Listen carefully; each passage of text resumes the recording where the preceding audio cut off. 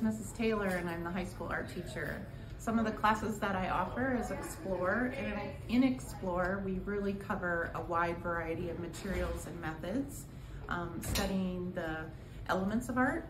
The next class you should take after that is Design, and in Design we work with the principles of art and really work with what is a good composition. Then I teach Drawing and Painting. Sculpture is clay mostly, but then we also do three-dimensional projects in that class while our clay is like kind of drying. I also teach Yearbook. Yearbook is a little more limited on how many students can be in there, but I try to get a variety of age groups, so freshmen all the way up. And then I also teach Independent. So in Independent you have to have had Explore and Drawing and Painting or Sculpture, and then you can work on your choice for projects, anything that you want to do.